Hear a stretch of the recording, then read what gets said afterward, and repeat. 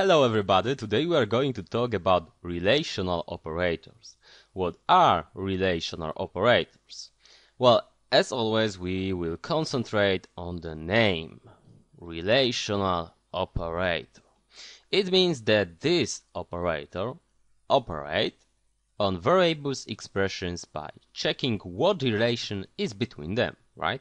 So, if I have two variables, for example, int a equals 10, int b equals 5, and I want to see how they are related to each other. So for example, if they are equal, I need to use relational operators.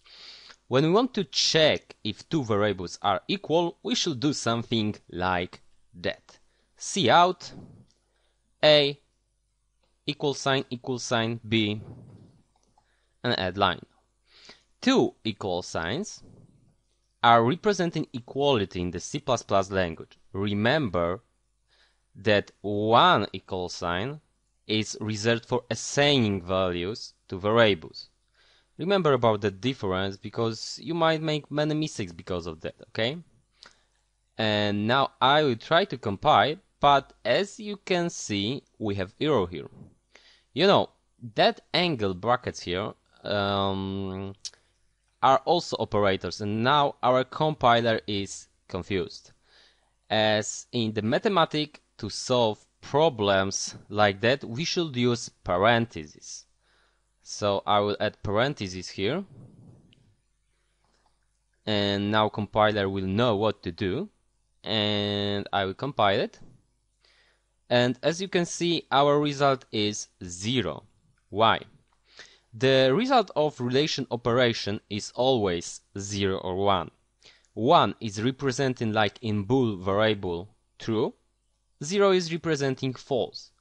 So we've just got informed by that 0 in the console output that value of variable a is not equal to value of variable b, right?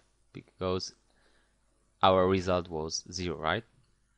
Okay, so we can use that 0 or 1 informations later by using something what is called conditional statements, but we'll talk about them later in other lessons. Right now, let's talk about all relational operators.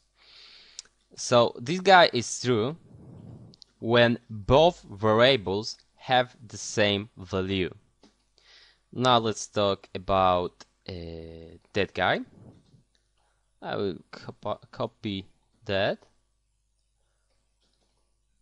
We are using instead of one equal sign exclamation mark, and exclamation mark is just saying that it is not equal, right? So it is true when both variables do not have the same value. Let's compile it, and as you can see, it's true because 10 is not equal to b, so it's true. Okay, now let's talk about that guy, and it is true when value of variable a is greater than value of variable b. So in our situation it should be true, right? As you can see, we have 1 here, so everything is okay. Now next guy, a. So this is true when value of variable b is greater than value of variable a, right? So this should be 0, and as you can see, everything works fine.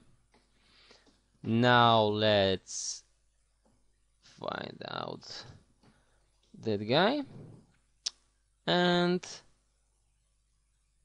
when value a is greater than or equal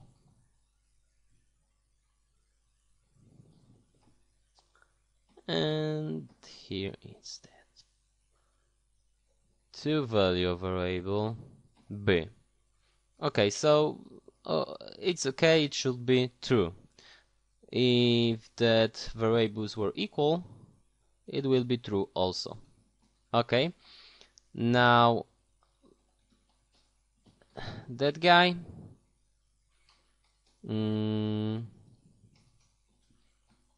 so b is greater than or equal to value of variable a. So it should be, in our situation, false. We can also use exclamation mark to change value from true to false. So from 1 to 0 or 0 to 1. And to do it, we should do something like that, for example.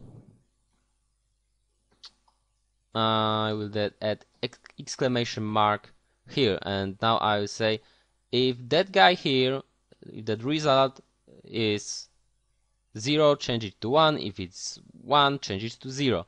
So in our situation, A is not equal to B, so that guy will be true. Okay. So that notation is the same as that guy. Okay, that's all in that lesson. Thank you very much.